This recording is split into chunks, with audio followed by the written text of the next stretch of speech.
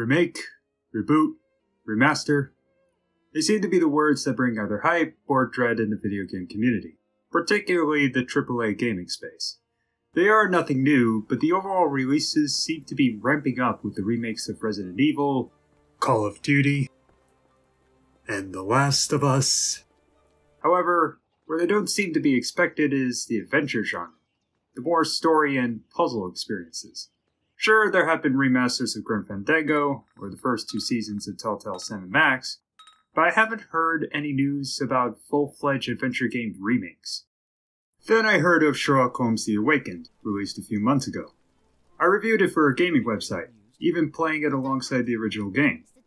Though my written review was satisfactory, there was so much more I wanted to talk about, the differences between the two in terms of presentation, gameplay, story.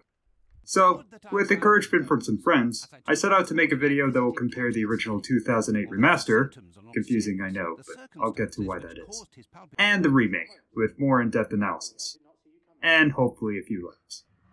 In terms of both iterations, Sherlock Holmes The Awakened is an original Sherlock Holmes mystery developed by Frogwares. These guys are the Sherlock Holmes game developers, making original adventures for the character since the early 2000s, and they clearly have a passion for the character, and his creator, Arthur Conan Doyle. Impressive stature, strong gaze. I think this man deserves a knighthood. On that, we can agree. Both iterations focus on Sherlock Holmes and his colleague John Watson, investigating a string of disappearances worldwide. Their adventure leads to the confirmation of a cult that worships Cthulhu, who many will recognize as the monster from the story Call of Cthulhu, written by H.P. Lovecraft. Admittedly, this is an uncommon crossover. When you hear detectives and Cthulhu in a sentence, you would probably think of paranormal investigators such as John Constantine or Scooby-Doo. Yet, because the crossover is unusual, it is what makes it more appealing. I don't want to get too into the story because that will require spoilers. First, I want to compare their presentation and gameplay. First, let's talk about the original real quick. I say original, but I'm reviewing a remaster from 2008. The original came out in 2006, but that version isn't available digitally. Still, the 2008 version has quirks, which I will get into.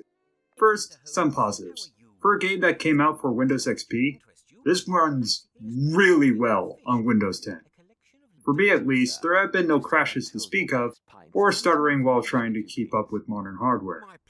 There are a few technical bugs and glitches, but they are not entirely game-destroying. I only encountered a couple that might be related, but that was on a second playthrough, and I'm saving that for the spoiler section. A few character designs still hold up, with Holmes and Watson being the prime example, since they resemble Jeremy Brett and David Burke. However, I have encountered reused character models for NPCs more than once on the same street. Maybe they're each other's siblings. I don't know. Voice acting is kind of a mixed bag. Though Holmes and Watson's voices don't have the same charm as their live-action counterparts, their performances do invoke their characteristics. However, there were awkward moments like this. But why in blazes are we breaking in? Ah, Holmes! It sounds like they were voicing 2 different lines, and then, for some reason, the 2 recordings got mashed together.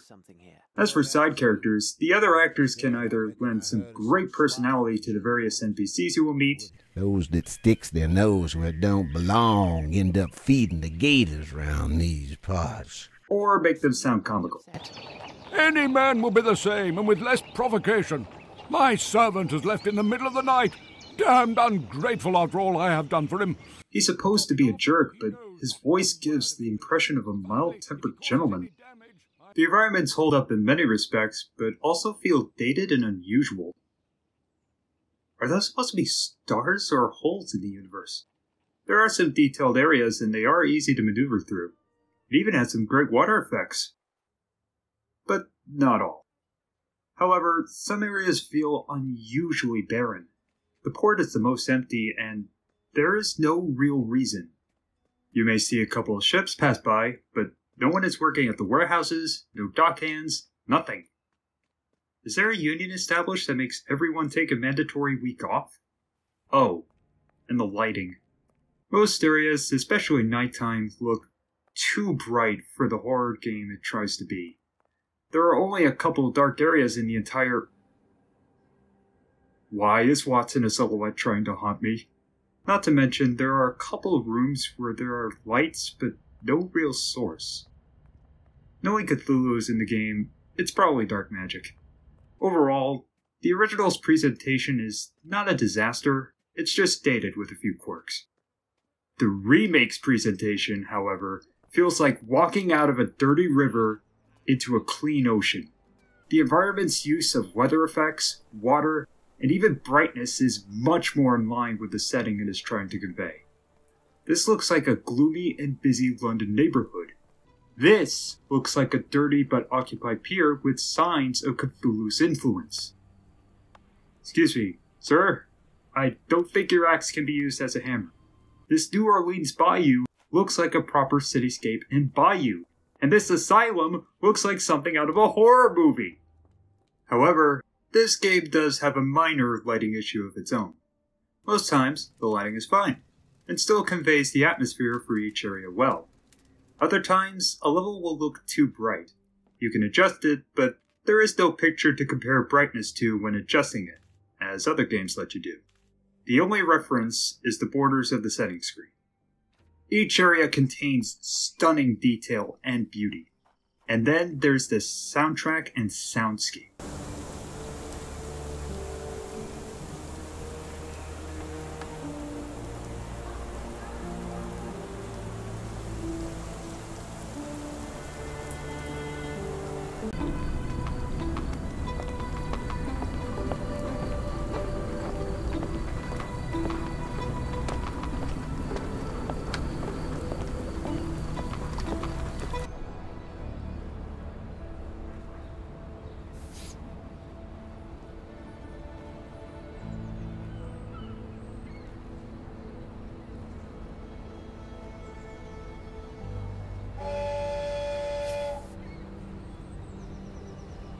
The tracks are consistently subdued, with various strings, pianos, and vocals. Combined with the soundscape, each level's ambiance truly stands out from one another. There are a couple of outliers, but they're in spoiler territory. I haven't mentioned music for the original because there is a surprising lack of it. Most areas don't even have a theme, and a lot of music tracks and bites are reused. Baker Street doesn't even have its own piece until the end, and it's the same theme as the main menu. Also, my favorite track in the game is a spoiler. The characters in the remake are very well crafted.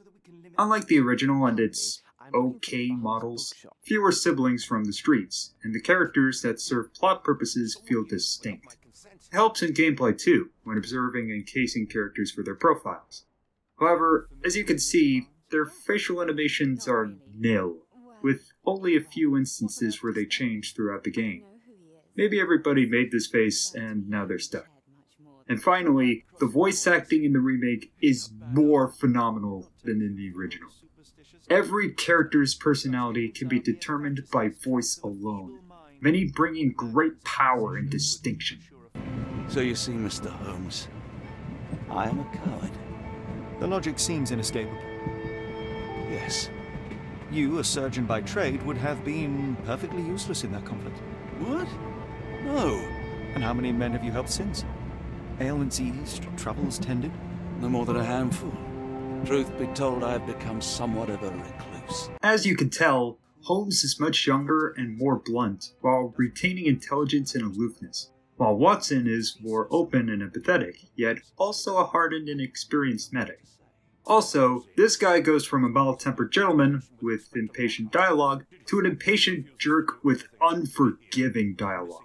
And in the meantime, please teach your companion the art of brevity. Now, onto gameplay mechanics. The original game is a hybrid between first and third-person views that you can switch to with a button.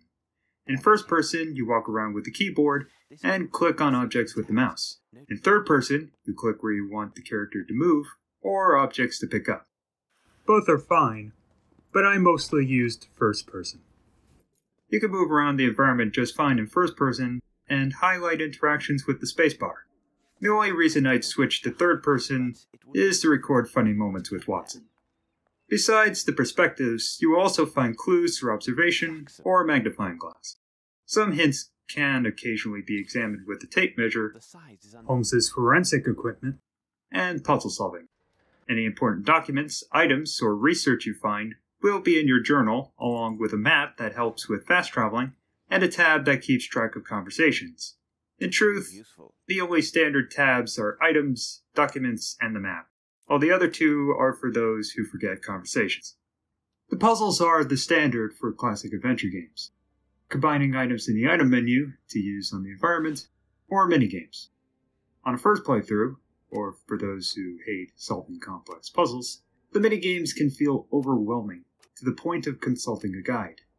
Still, there is only one point in my playthroughs where I consistently needed a guide, which I'm surprised even made it through playtesting. Most problems can be solved by consulting the journal for relevant documents, even ones obtained at the beginning of the game. Sometimes paying attention to the dialogue can solve puzzles, but this is rare. I'm saving the puzzles for the spoiler section, but just know there is a reason the adventure game genre is more relegated to the indie scene nowadays, or streamlined for casual play by most AAA developers. The puzzles themselves are a fun challenge, and highlight Holmes's intelligence. He is supposed to be smarter than the average person in all of his iterations. However, the clues and items are not hard to find, and the few that blend in with the environment can be highlighted with the tap of the spacebar.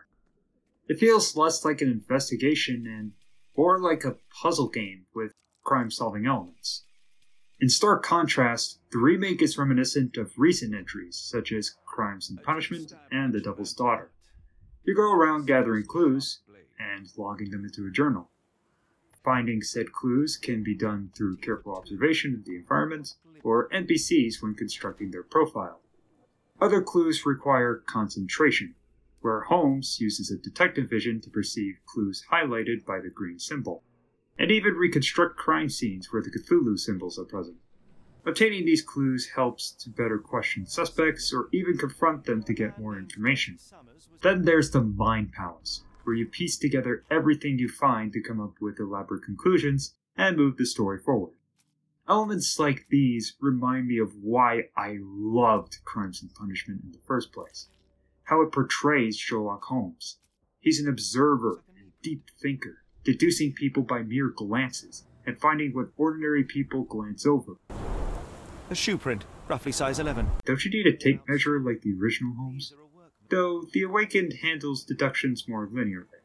Unlike Crimes and Punishment, there are no multiple conclusions to make or chances of getting any of them wrong. Still, the game's linearity is dealt with pretty well. There are also difficulty levels that dictate how these elements are presented. The first two keep the modifiers on or off, while Mycroft, which I chose for this playthrough, allows you to customize them to your whim. I won't go too deep into them, but I like the third option for allowing me to set my own parameters. Besides investigation, there are a few other additions. There will be times where you have to go into your archives and research a certain topic. Playing alongside the original, I am thankful they opted for this since it helps the story flow more smoothly.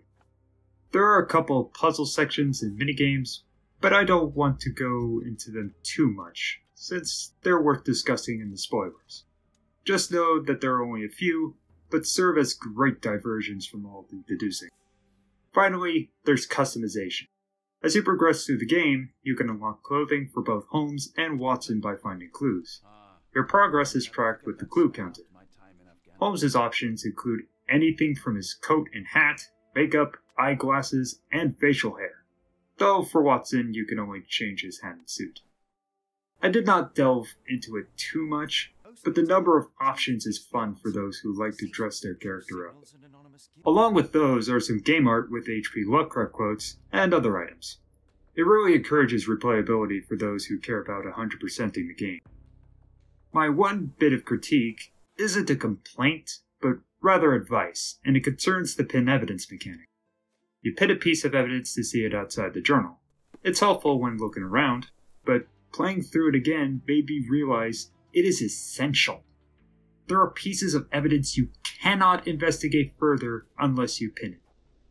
I thought this affected the confrontation mechanic for a while, but after some testing, I could say it doesn't.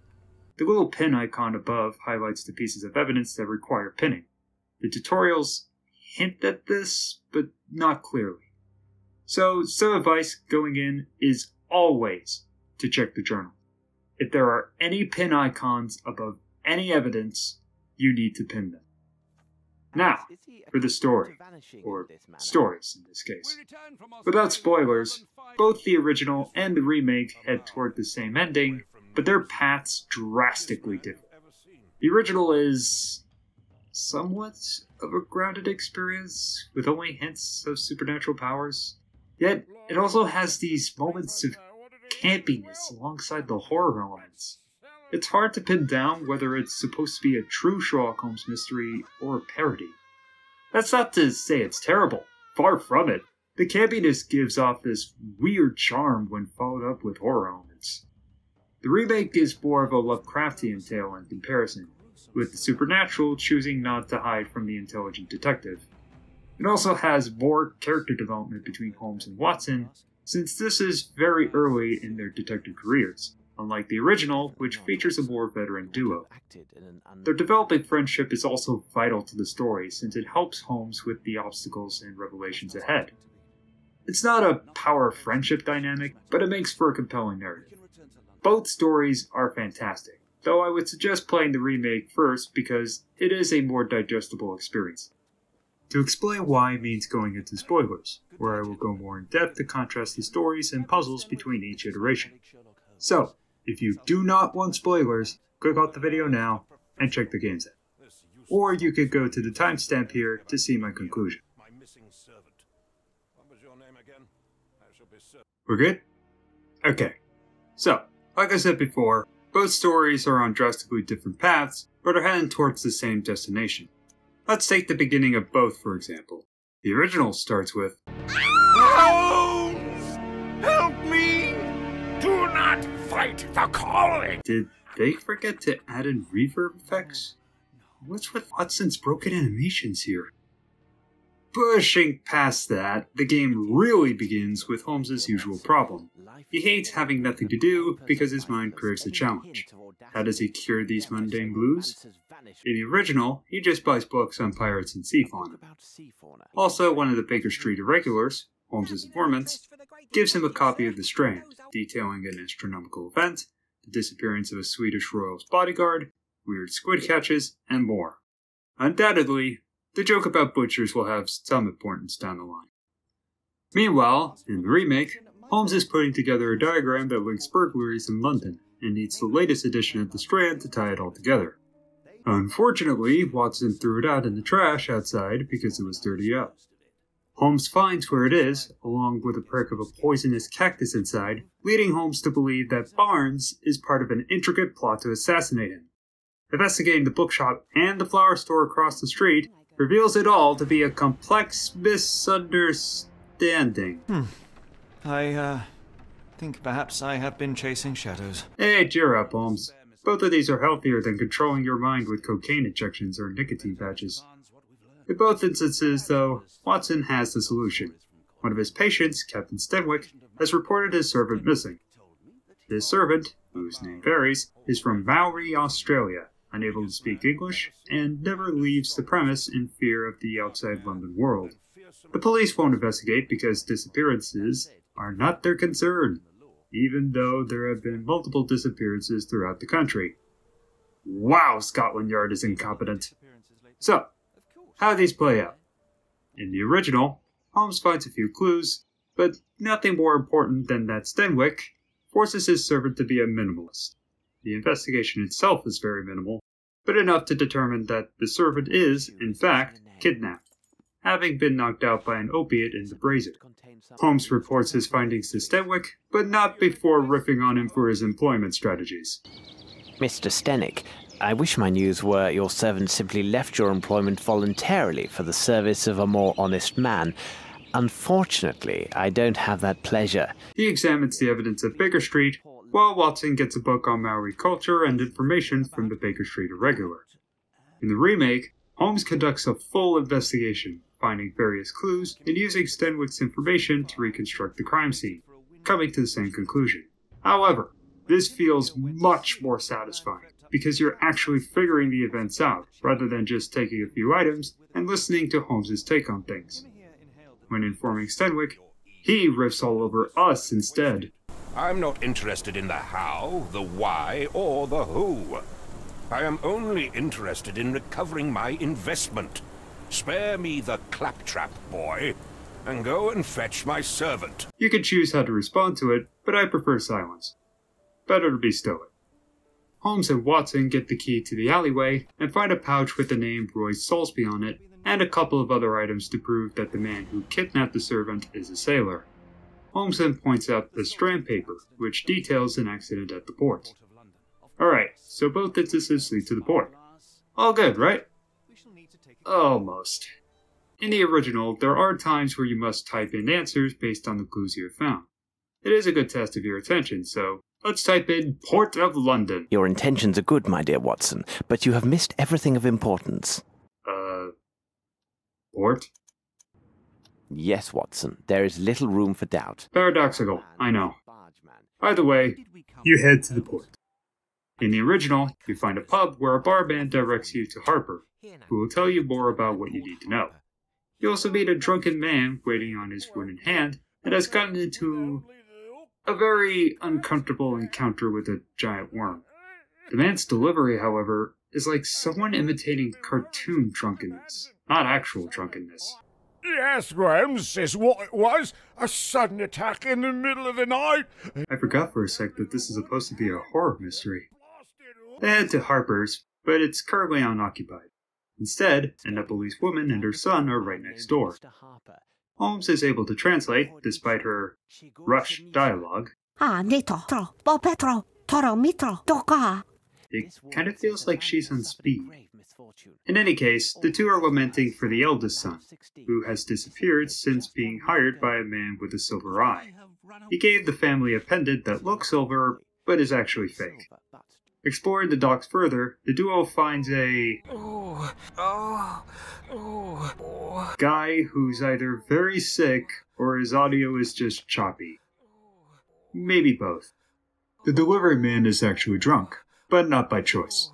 He claims that some guys jumped him and chugged the drink into him. The beverage itself is brewed with turnips. I didn't think there could be a flavor of alcohol. They find the brewer, who has the package the drunk man has been waiting for. Holmes also questions him about the pendant, which the brewer has seen with another gangster hired by a man with a red cap. He says they went to Warehouse 12 and have never been seen since. With that info, Holmes gives the parcel and receives the drunk man's hook. Also, bring up the description of the silver-eyed man, and the barman tells you that it is Dirty Summers. His name says it all.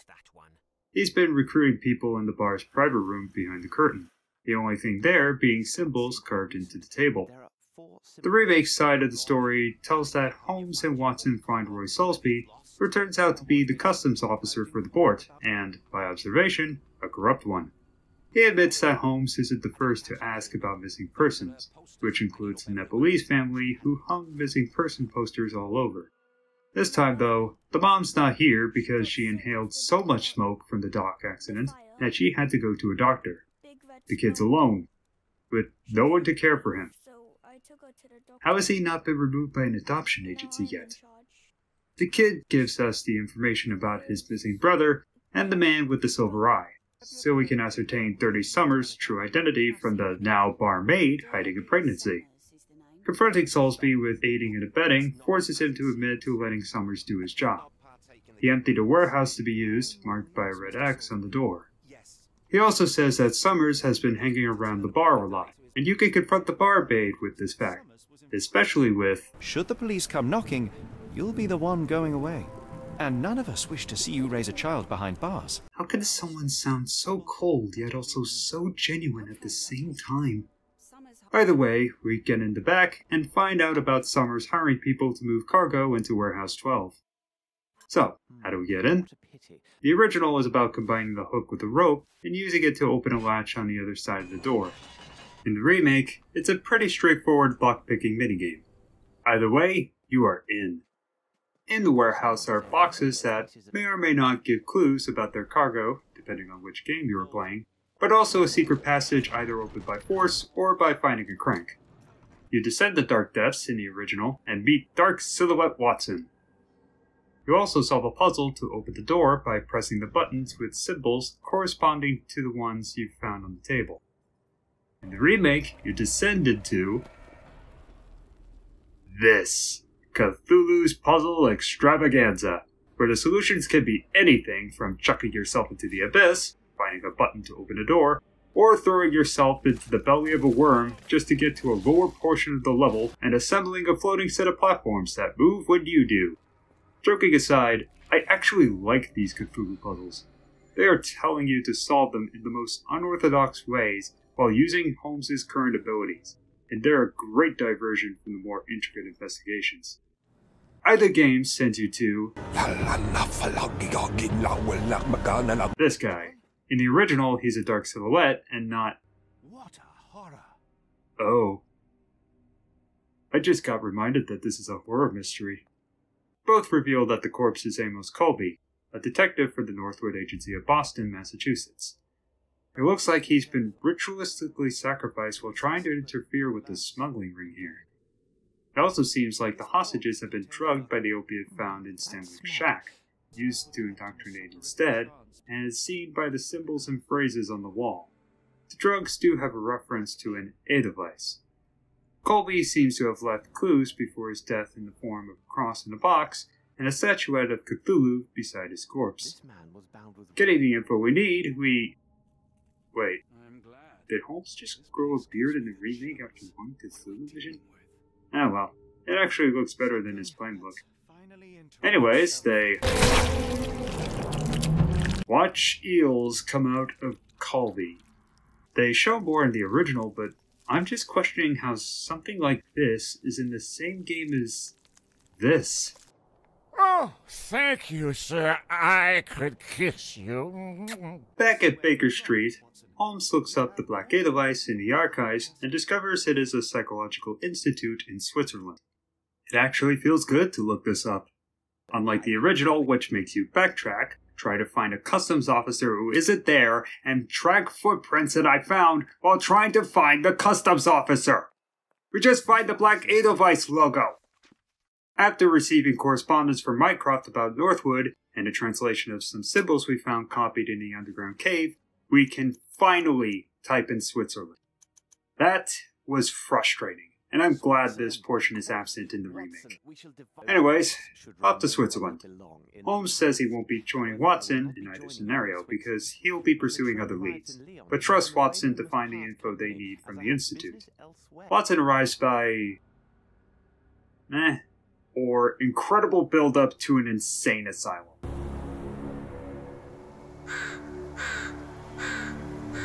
I'm already hyped. Arriving, Watson is greeted by the facility's director, Dr. Gygax, whose sex depends on the version you play. Before you can talk further, you see... Holmes says Amos Colby. Good morning, I am Amos Colby from the Northwood Agency of Boston, Massachusetts.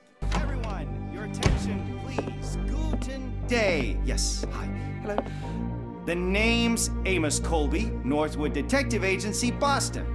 Both these scenes really do well to juxtapose the two versions of disguised Holmes. You could tell that the younger detective is struggling to keep up the fake accent and playing up his part way too much. Either way, disguised Holmes is taken away into a room and either has to switch the injection with tranquilizer for water while the other patient is being sedated, even though they can clearly see you doing this, or just get ejected. Now we're in. The original has Holmes going through a solo sneaking mission, first getting out of his cell by doing this lock-picking mini-game. In theory, this should be easy. There are numbers in the middle labeled 1 through 10, and you have to separate them into slots to assemble them from least to greatest. In practice, however, the topmost slots are very selective in what you can put in after the first number, while the ones near the center allow any combination of ordered numbers. The problem is that there's no clear indication of what you can do with the top or bottommost numbers. The first one is easy enough, but the second one? My first time playing this, I had to look up a guide because I had been at it for an hour and couldn't handle it anymore.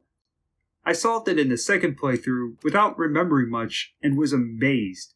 Man, I have to take a minute to talk about this because this is probably the hardest lockpicking minigame I have ever encountered. I played a lot of Bethesda RPGs with lockpicking mechanics.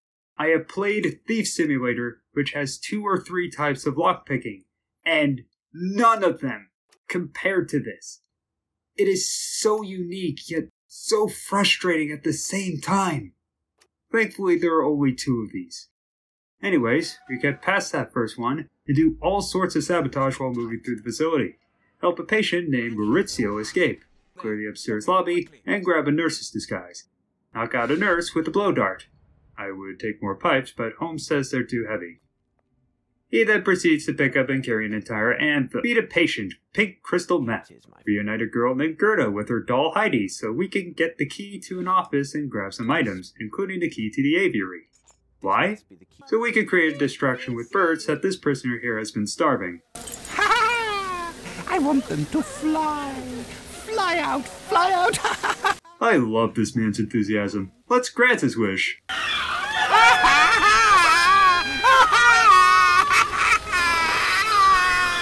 Man, this guy is happy to see chaos reign. So, with the nurses distracted, Methhead here tells us that there have been foreigners of all kinds taken to a downstairs area, this entrance just across from us. The odd thing is that, when they come out, they speak the same language and phrase repeatedly. The gate is a double door where one handle opens the respective door but closes the other. We can take an entire tray cart, being carried along with the anvil. Seriously, Holmes, you are in denial of your strength. Assemble those, and one of the objects from the aviary keeper's office to ready one of the levers. Good start, but we're missing something. The kitchen may have answers, but it's occupied. The answer? Assemble a smoke bomb, which you can only do after examining this table. There's no good reason to, but you have to. After that, though, the bomb is easy.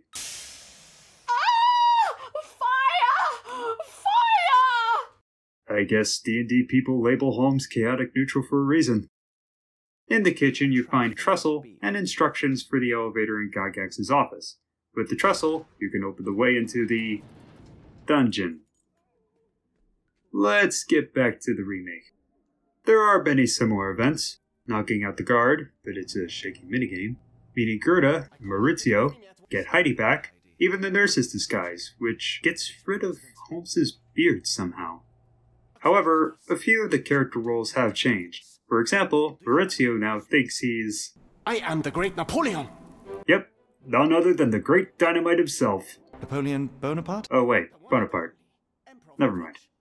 Upon further investigating where the hostages are unloaded, the door into the downstairs area, or Hell's Door as Gerda calls it, is locked behind a fake wall requiring a special key. Gerda may know more, so we head back in. Dirty little mouth, Gerda. You've said enough already. She won't speak no more. Now it's only Heidi. Heidi has more facial expressions than the rest of the cast. That must be terrifying to stiff-face Holmes. Confront Heidi and find out that the key to the door is in Gygax's office. Watson can get it, but we need a distraction to talk to him. That's where Napoleon comes in. Your freedom awaits. I am coming, Josephine. That is the only other expression Holmes will ever make. This gives us the window to brief Watson and play as him. We meet with Gygax and, honestly, she's much more of a developed character than in the original. She actually has a philosophy behind her work. A broken mind can never be truly healed. Ah, I see. So, what exactly do you do here? It is simple. If you cannot fix a person's nature, you must force them to forget it. A villain doing evil for evil's sake is one thing, but one that justifies their own actions as right is one tier scarier. The scariest is a competent villain, which she is, but we'll undo that. We don't see the key, so we need a way to get her out of her office. And before you ask, no, we don't free the birds. Instead, we look up a patient Gygax mentioned during the meeting called Wolf. She seems to be examining his ability to recall memories and writing skills. We meet him in person, and he can't remember anything beyond 15 seconds of a conversation. Upon further examination, we discover that Gygax has been doing extensive surgeries and treatments that affect his ability to remember... Wait. Chemical burns on the hands? As Holmes, we discover a note from the previous director about suffering chemical burns while interviewing Gerda and complaining to Gygax about her unethical work. That means... Oh no. Okay, here's the plan. While the former director's memory is gone, he can write comprehensively. We tell him to write a letter, as if he has regained his memory, which will get Gygax's attention. But before that, Watson vents. My name is John Watson. I'm a doctor from London, a veteran of Afghanistan, and I wish to be a writer, though deep down I fear I lack the talent. And presently I'm risking my life to help my brilliant detective flatmate in the pursuit of a cult of kidnappers, even as I fear it may destroy him. I'm tired and hungry, and I have not had a good bath in weeks, and yet despite it all, I feel alive. Any more questions? Good heavens, sir. You're as mad as they come. He may just be, Wolf. Deliver the letter and... Unbelievable. Kunz, with me. What is that music bite? It only plays for 5 seconds, but nothing comes of it. Whatever. Find the key, along with some correspondences about gems being sold in Louisiana, payment from someone named R for experimenting on his chosen ones, and that Gygax is really the only doctor here. She fired the rest and replaced them with nurses. With the key in hand, we head into the kitchen, no smoke bomb required, and send it down a dumbwaiter to the lower levels, which Holmes takes to open the secret door. It's safe to say that I am mixed on how the remake handled this portion of the Institute. The original taps into Sherlock's chaotic side, but it also introduced a frustrating lockpicking minigame. Sure, the remake still has you breaking patients out and satiating their needs, but those feel mild compared to the original. How can you beat freeing frenzied birds and smoke bombs? Let's look back at the original and see. Wolf is here, but he's just a patient. He's recounting math equations to himself and will only talk to someone named Dr. Schwartz. Up ahead, we see a branching path. Let's take the one to Gygax's office. Closed, tight. Closed, tight. Closed, tight. Fine, to the well. Before you ask, yes, this is where the second lockpicking minigame is. Inside, we find a well with... My God, there is a body inside. Huh. I guess the butcher joke did have a place in the story. We also see the key to Gygax's office. We find a few correspondences about goods sold in New Orleans from a Mr. A and a key to a classroom. We also see the patient logs, and it turns out Wolf has every mental affliction known to man. Well, in relation to the time period. Also inside is a picture of Schwartz. Everything else is locked, and the spoon won't unlock anything this time. What do we use? A poker you can't find unless you are looking for it or highlighted it. You use it to pry open the drawer and the door. In the drawer are letters about somebody called the Light of Abyss. This is the same Light of Abyss mentioned in the translated poems, and he's apparently the one to enlighten when darkness returns. There are also notes about sales from Swiss banks to ones in New Orleans. Inside the door is another lab with documents that reveal Gygax experimenting with bird and human brains to be able to sing a specific song or chant using phonetics and torture. I think we should move on. Finding the classroom upstairs, we learn about a unique student who can calculate the exact time of a celestial event related to the one in the Strand article. We can look him up in the archives, and he's... well, take a minute to read for yourselves.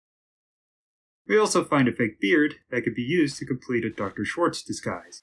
Now we can talk to Wolf. I congratulate you, Wolf. I cannot say the same about your other classmates. I am most unhappy with their behavior, because it seems they have been cheating. Professor Schwartz, you saw them, didn't you? Let's speed things up. Wolf tells us that Gygax has been fiddling with the torches, so let's wait. Doing so in the correct order opens a secret passage to... an old man. Who you are means nothing. All that matters is your reverence to the One. This old man is, in fact, the Light of Abyss, who spouts some stuff about Cthulhu's return and us being his breakfast. This conversation alerts the nurses, so time to escape. Remember what the note in the kitchen said about this. We're in some sort of storage closet and are surrounded. We find a prisoner with us who is, in fact... Moriarty! Moriarty, my worst enemy and a man who was presumed dead. That's right. He is the mysterious patient, but he is mentally absent. Here is where Holmes pulls off the highest IQ play I've ever seen a character do. This man who is speaking to two others, a man of great intellect and ability, who is approaching and is even now right behind that door. You know him well, Professor. He is... Sherlock Holmes.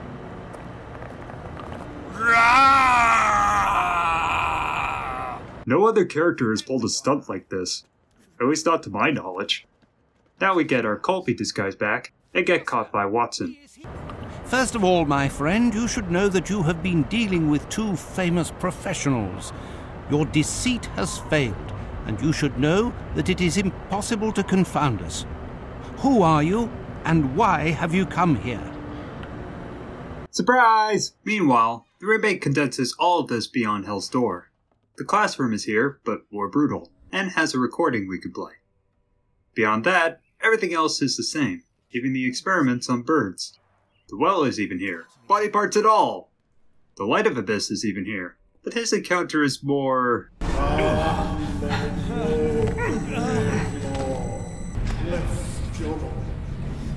Surrender your soul and become a servant of madness. Trippy. This makes me question the motives here. They seemingly want to recruit Holmes, or at least drive him insane. Why? They clearly see him as a threat, but let him keep on if that means he will fall for their temptations eventually. Whatever the case, Light of Abyss teleports, I guess, and we make our way out into Gygax's office via elevator. Watson is there, but female Gygax is stabbed to death. The only clue we have to her killer is the Heidi doll. Gerda for a sequel?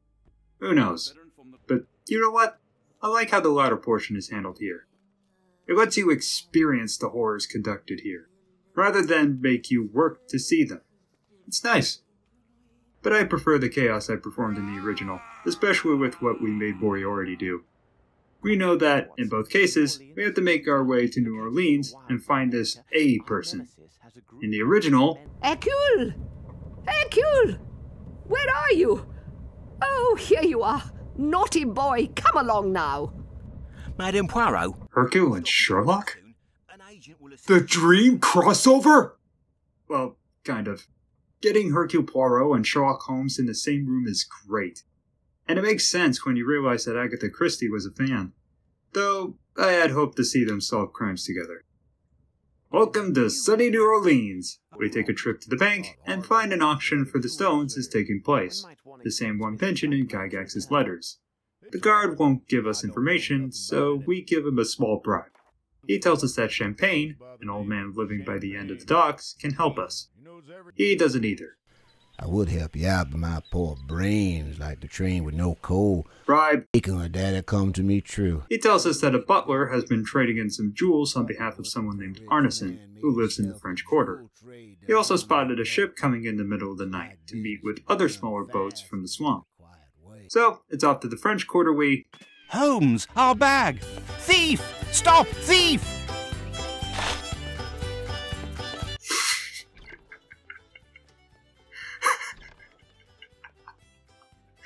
I'm sorry, but this is the silliest chase music I've ever heard.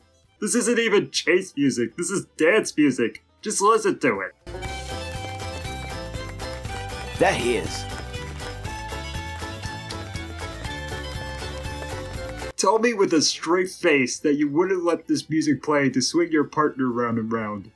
This caught me off guard among all the other campy things in this game. It was probably because I had just gotten out of the insane asylum, but it genuinely surprised me because this is supposed to be a horror game, yet this starts playing. I am not dissing this track or chase at all. Far from it.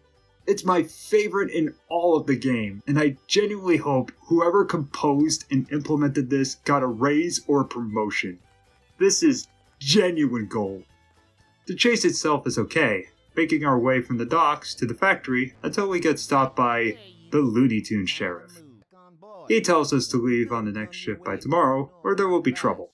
Oh, and one more thing. Without proper papers, you're nothing more than outlaws here in New Orleans. And outlaws end up as gator bait in my parish. Real gators or Looney Tunes ones? But wait, that's the bank guard on his right. No wait, it isn't. Probably his brother and his grandpa with him. A woman looks down on the conversation, and that's when we can finally go to the French Quarter. Meanwhile, no, we don't go through a chase with silly music in the remake. We should, though. Instead, we find a way to sneak into the auction by disguising Watson as one of its participants who drank himself to sleep. Watson finds some vital information on what precisely these stones are, and the contributors, including E. Arneson. Then, we meet the sheriff, whose name is Grub. I'm sure that's a common name, but it contrasts with how much better his personality is. Whoa, whoa, whoa. Think careful now, because Frank Barnaby only owes us cash. But fraud, impersonation, that's weasel behavior. And you know what we do to weasels round these parts. Feed 'em to the gators. I legitimately feel like this guy would feed Watson to actual gators. He sees right through the disguise and coldly threatens us for cash. The remake really does the villains more justice than in the original. We return to our boat to find our luggage thrown into the river by the boatman. Rude. Luckily, a girl named Lucy is there and generously gives Watson a place to change in her room called the Nymph of Louisiana. Lucy points us out to Champagne, who is now a female hermit. Progressive. She points us to the French Quarter, and we figure out Arneson may be involved. Quick disclaimer for the upcoming French Quarter. Both have overlapping story elements, though they may happen in a different order. Since a lot of what I say here will apply for both, I'll present the original's footage, but bring up the remake if absolutely needed. Outside the mansion, we meet Eula, whose little brother Davy serves Arneson. Neither has been seen for 5 days, and she's worried. She also says that Davy is very smart but mute, so we won't be able to hear him. We enter the stable and find a horse dying of thirst. We can give it something to drink, and your reward is a hammer it's been sitting on. Don't forget the nails too. We discover the gardener is dead, but no one else is in sight. We investigate the house, top to bottom, inside and out. Well, not entirely, because access to the docks is blocked by an unusually large mosquito horde. Plus, this section of the upstairs floor is locked, so we need a key. We can find out that someone, probably a servant, kidnapped Arneson and brought him out in the direction of the river. Davy saw these events and hid himself in one of the rooms we currently can't get into. We can look in Arneson's office and learn that Davy's inability to speak looks more psychological than physical. Oh, and he's not just smart. He's a prodigy. Arneson actually acts like a parent to this kid. It's awesome. Searching the mansion enough will reveal a combination lock. The only clue to it may be this clock puzzle. The answer to each red number is how many numbers can each bold number be divided by.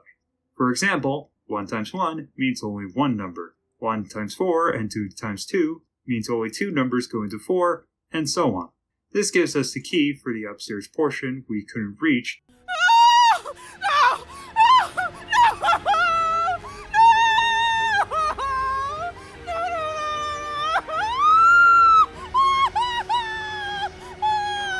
Oh no. Head to the barn, grab the large log, and break the door down before Eula strangles to death. With her is a letter from the sheriff giving us a final warning to leave. Of course we don't listen.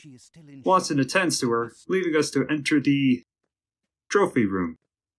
Exquisite. We find a mechanism for the large painting to open a secret door. but we must shoot through the eye.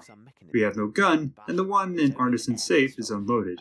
So, grab a lemon tree from outside, place it on the floor tile, and head downstairs to find— What the— Watson?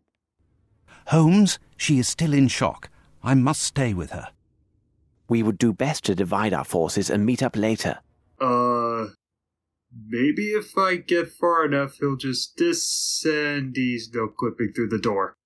Perhaps he won't follow me through the bounds of the trophy room. Nope, he still does. I checked. The game still registers his player model next to Eula, even though he is now following me. Dark Silhouette Watson evolved into Dark Mage Watson. He's healing Eula from a far distance while staying with us. I don't know whether to find this impressive or scary. I'm gonna make a backup save, just in case. We find a metal rod that we can push into the eye socket. Inside, we find correspondences to Northwood Agency, who Arneson hired to investigate Ashmat the butler, confirming his actions have been independent of Arneson's commands. We also see a picture of the blonde who is, in fact, Lucy. Another photo of her is hidden inside a goat's head whose gaze pierces my soul. We need to talk to Watson and hope talking to him here doesn't break the game. Thankfully, it doesn't. But Eula... If you think that's the extent of Watson's powers, just wait.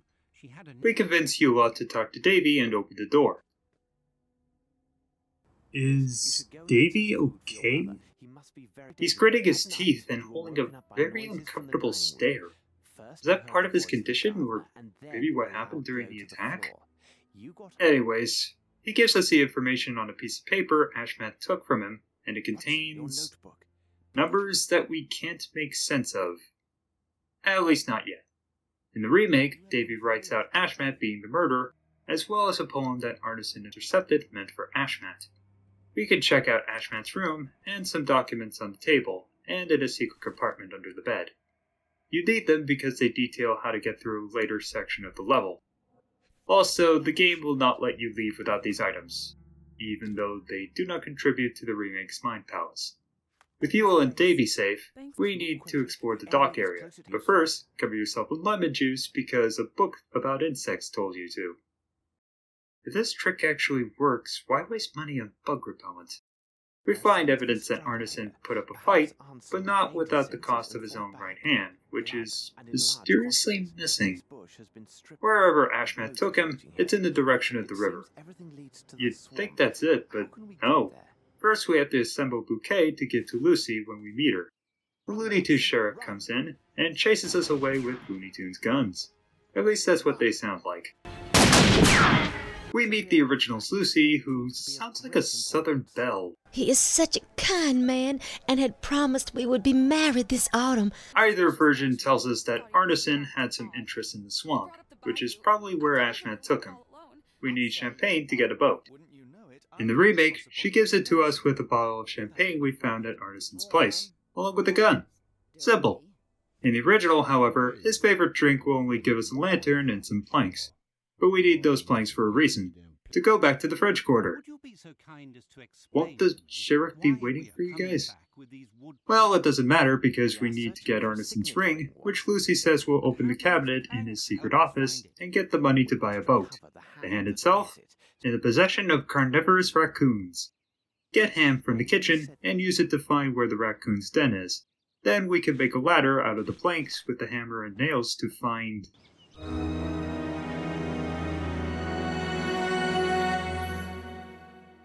I am never going to see raccoons the same way again.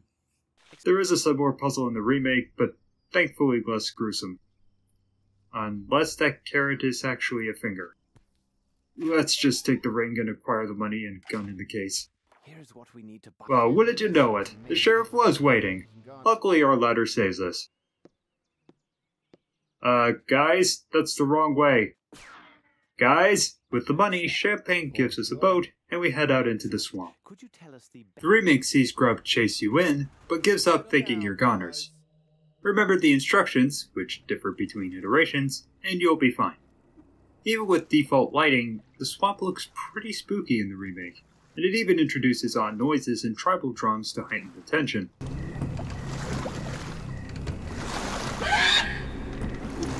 What was that, Holmes?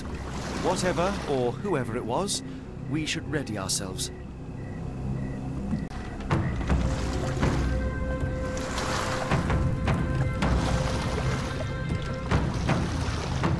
Am I hearing drums?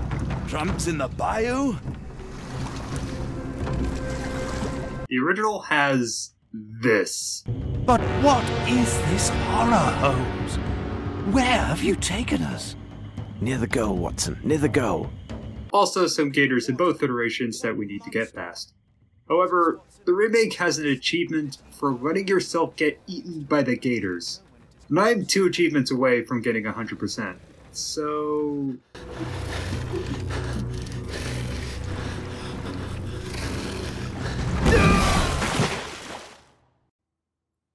worth it.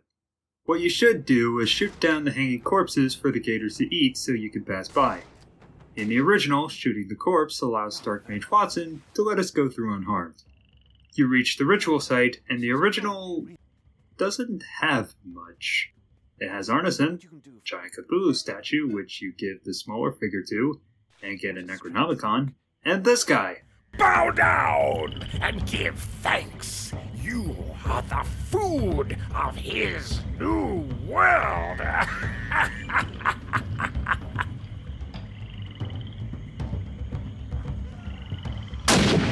Riveting! In the remake, you go through an extensive investigation to find a secret passage, which leads into what else but another go at Cthulhu's puzzle extravaganza. He even lets you grab the Necronomicon. That's human skin? Oh. I don't think I want it anymore. Though I will happily take on his challenges. Let's see. There is nothing here. Not even a bridge. Going through the door, there are the platforms we can assemble like last time, but they're transparent. Not even plunging into the abyss does much. Wait, is it possible that... Oh! It's kind of like Indiana Jones in The Last Crusade, only more complex. Neat. This cemented the Cthulhu puzzles for me, just for being this mesh of bizarre yet logical. It's just too bad that there aren't many of them. Our final Cthulhu puzzle is where you have to... Wait, am I reading my own script right? Let yourself get sliced by swinging axes that correspond with the correct symbols. Well, I fed myself the gators for an achievement, so why not? No! Repeat 2 more times, and you're home free. Well, at least in the waking world. You play as Watson and find Holmes cowering and confused by what he just saw. This whole experience is taxing him so much that his beard continues to be inconsistent. Watson leaves him to help Arneson, who is traumatized and needs to be sedated. You'll find everything you need in the cave. Holmes goes out to get fresh air, but instead, he talks to the corpse of a crucified man. Phantoms of nothing, we are born to die, filled in the eyes of our eldritch lord. Free my festering soul and let me feel. You can just hear how exposure to the supernatural is warping his sense of reality. This is reminiscent of the Call of Cthulhu story, which is why I say it's more of a Lovecraftian story than a regular Sherlock Holmes mystery. Watson saves Holmes from allowing this man to murder him, and, in both iterations, they get back to Champagne and reunite Arneson with Lucy. A somewhat happy ending for them, but not the end for our detective duo. They head back to London after Holmes' dance craze, and get another correspondence from Mycroft. He says male Gygax killed himself, and the stones he's been selling belong to a royal named Archibald Rochester, who supposedly died at sea, but his treasure suddenly came into Gygax's possession years after the event. By process of elimination, Rochester is our perp. Now comes the typing puzzle that you must look up a guide for. There is a way to decipher the code in-game, but none of the documents spell it out. Unless you're a cryptographer, just go look up a guide. The numbers only translate to more numbers. You know what? Let's just save here and start with the remake's events and how... Wait. I can't make a new save? Maybe I could just overwrite one. What? I can't overwrite anything either!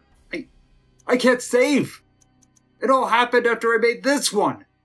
Dark Mage Watson really wants me to finish the game so he can absorb Cthulhu's powers. At least that's my deduction. So, you know what? To heck with it. Let's finish this so we can move on to the remake's final moments. We head to Barnes since he claims to know about ancient and obscure cultures. He's surprised by our discovery and says translating will take time. We head back to Baker Street and get a copy of The Strand from our little informant. It details a giant storm on the western Scottish coast, unlike anything seen before. This does seem to... Wait, is that supposed to be a Pink Panther reference? Holmes deduces it may have something to do with the case, so we head to the port and ask our kind barman for sea charts. He allows us in back to look at the ones he has. It's here that the numbers we fairly deciphered are revealed to be coordinates for latitude and longitude.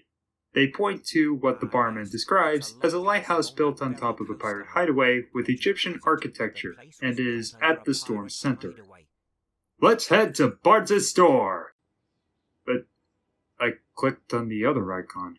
The complete translation details a ritual to bring people from every nation to one place and throw them into the sea to wake Cthulhu up from his 1,000-year slumber and feed on us.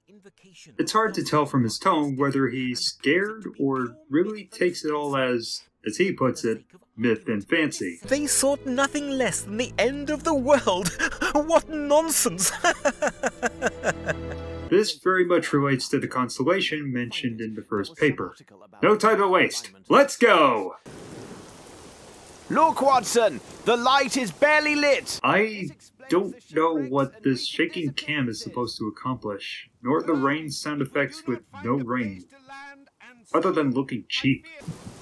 Holmes, if we do not find a place to land, and soon, I fear they will add our names to those poor souls lost in these seas.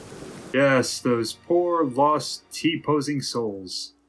Let's explore. The lighthouse is locked, but there's an iron bar with these scratched-out black sphinxes. There's also a shack with rope and a barrel of water and boat wrecks, one of which only has an item for later.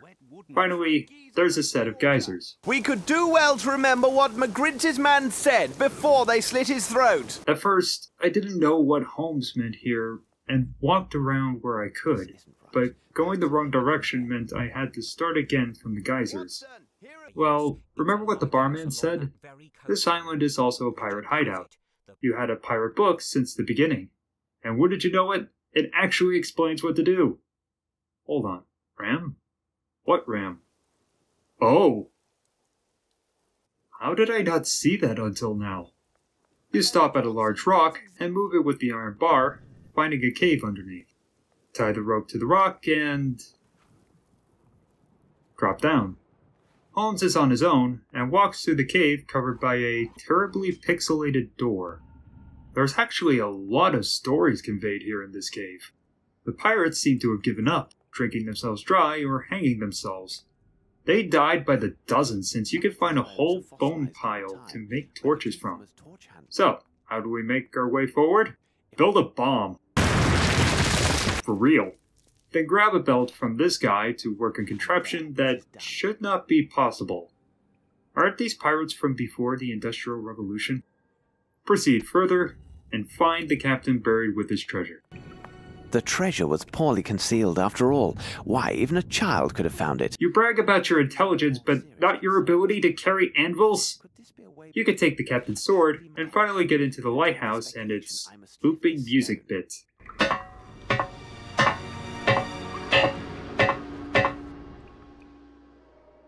Oh my God!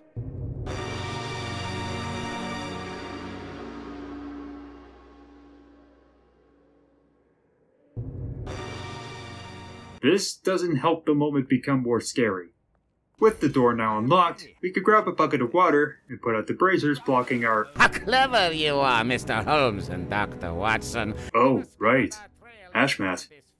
Putting out the braziers to the left. Bravo, Holmes! You're giving me away, Watson! Hit the lever with the rope and scare Ashmat away. Watson then tells us that he's out of bullets, but his black magic can allow us to take him down by grabbing a piece of wood upstairs and using blood to draw the Cthulhu symbol, which sends Ashman into a seizure, and he dies. Thanks, Dark Mage Watson! We head upstairs and face Dirty Summers while Watson fights the no-clipping Indian.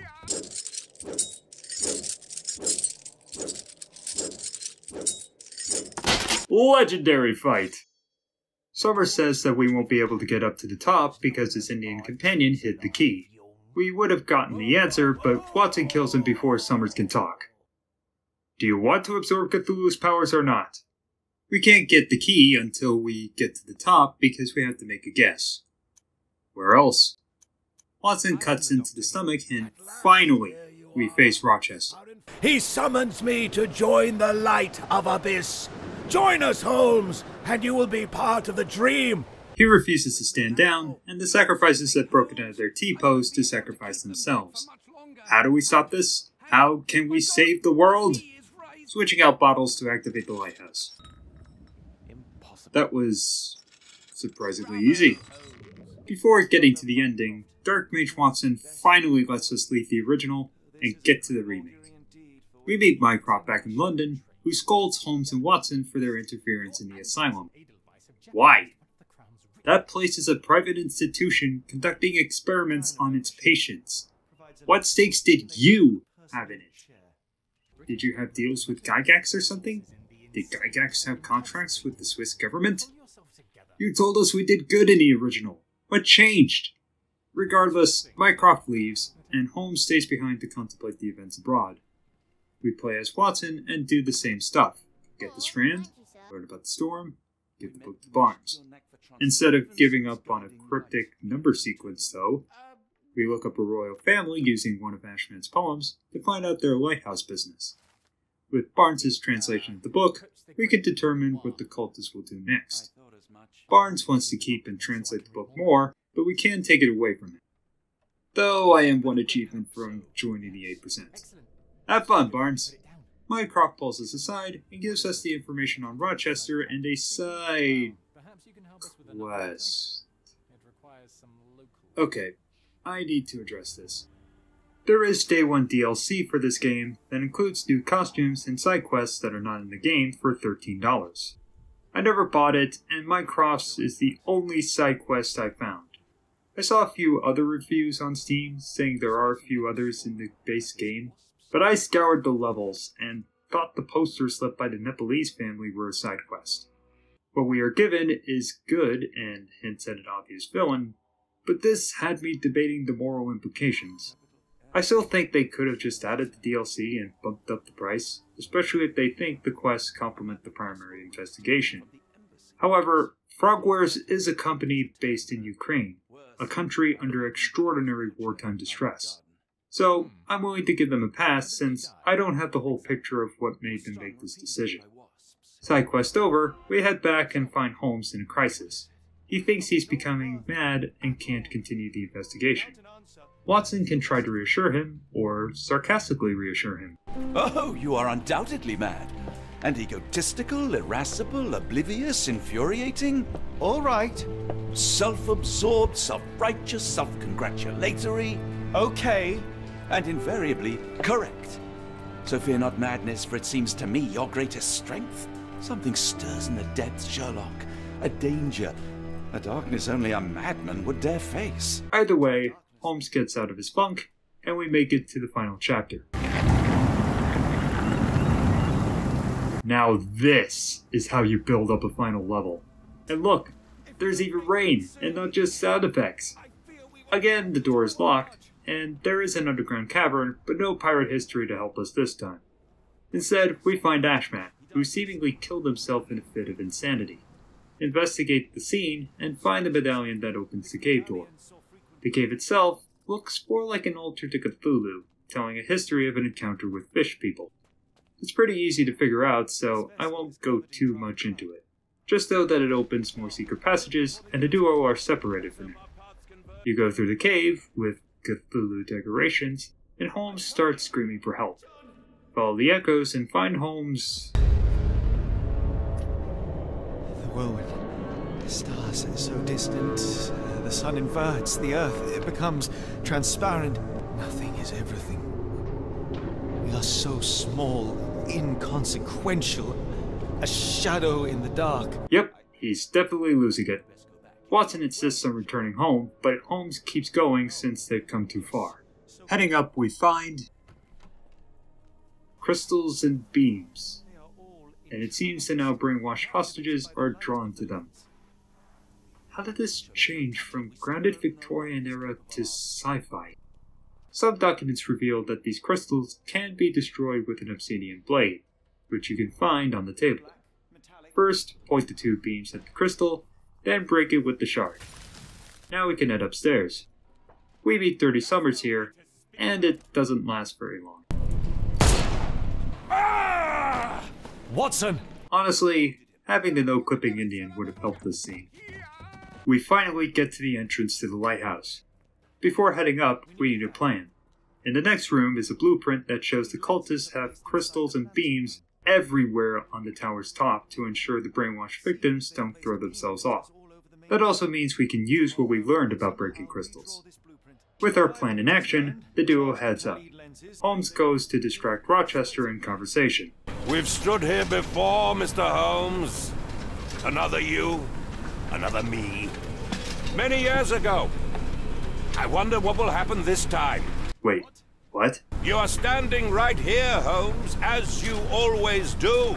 This is not mentioned by Rochester in the original. Our informants did not lie. What was it that Barnes told Watson? Entity of ocean or time? No way! Is this remake secretly a sequel to the original? That makes so much sense! It's why Cthulhu is driving you crazy. You stopped him before in a different timeline. How many times you stop him doesn't matter, since he seems to not be bound by the customary laws of the universe. It's why he's going after a young and more impressionable Holmes instead of an older and wiser one. Rochester knows that he's failed before, and Cthulhu can move on to another timeline or further back in time to try all this again. The cycle repeats, old becomes new, and we remain pawns in the hands of a god. Or maybe they're making fun of video game remakes. Both explanations are applicable. For the puzzle itself, Watson is moving through the crowd, aiming the beams at crystals he can currently get to, and breaking them. The music and chanting make it sound like time is of the essence, but it's not. No need to rush. There are quick time events, but they're easy unless you have really slow reaction times. There is one portion here where you have to replace a crystal of a non-functioning beam with a crystal from a broken off one, but it requires clicking on both for the action to be available. Besides that, it's all smooth sailing. What is more pertinent is your conversation with Rochester. Say one wrong thing, he falls in, and the apocalypse begins. You have to be honest, which is destroying Holmes. For the longest time, Holmes has made his assumptions on what is probable, what can be grasped through observation and natural law. But as Rochester here states, when you have eliminated all which is impossible, then whatever remains, however improbable, must be the truth. It's part of Holmes's weakness, as Watson says after the misunderstanding with Barnes. No? Well, only that you have a remarkable faculty for deduction and pattern recognition, and that perhaps, if ill-applied, I see things that are not there. Holmes is used to deducing and finding patterns, making sense of the world around him, and seeing things as they should be.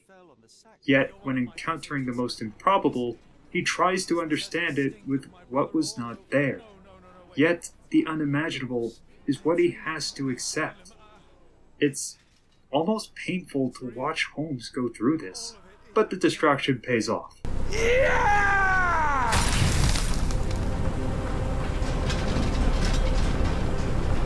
No! Both games end similarly. Rochester throws himself into the giant wave, but Cthulhu is stopped. Holmes insists that the events of their adventure must never see the light of day, and thus, The Awakened comes to a close. On my first playthrough of 2008's The Awakened, I struggled with much of the puzzle solving, but either got through it or looked up a guide, much like when playing adventure games in my younger years. Back then, I was more excited to play stealth or action RPGs. I appreciated them more because I looked through the documents and figured out how they worked. It's not that I don't like being challenged, but the puzzles in classic adventures like these occasionally feel haphazard, and I suspect that is partially why the genre fell more into the hands of indie developers. Despite my gripes with the original, I liked both iterations of Sherlock Holmes The Awakened, and highly recommend them. The remake does make substantial improvements over the original, especially with more sensible story directions, cutting out the fluff, and the gameplay overall is a much better balance of challenge and fairness. However, the original's blend of campiness and horror, and some of the glitches during my second playthrough brought a distinctive charm that I won't forget for a long time. Still, I'm glad that Frogwares didn't just paint a fresh coat over the original, but crafted a new experience that I enjoyed from beginning to end, and hope they continue to build on. Judging by the hints I've seen, it seems they already have plans to do so. Thanks for watching this video. It's the first one I have made, and if this takes off, there will be more to come.